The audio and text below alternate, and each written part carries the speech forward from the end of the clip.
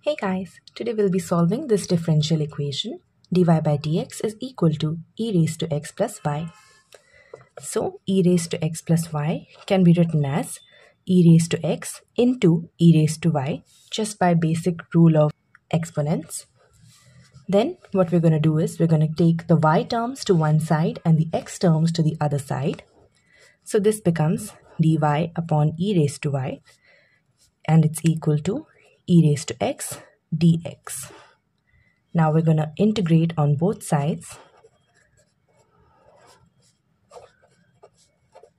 Now we know that the differentiation of e raised to x is e raised to x, which implies that the integration of e raised to x is also just e raised to x. This side we can write this as e raised to minus y dy. This becomes e raised to x. We can add a constant over here or on this side. It doesn't matter because it's an arbitrary constant. So I'm going to add it on this side.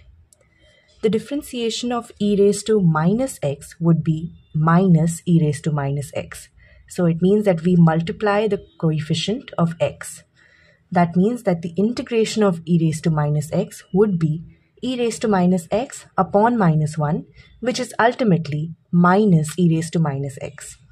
So over here, the integration of e raised to minus y would be minus e raised to minus y. Add a constant, and this becomes c is equal to e raised to x plus e raised to minus y. And now since there's no differential term left, this is our final answer. Thank you.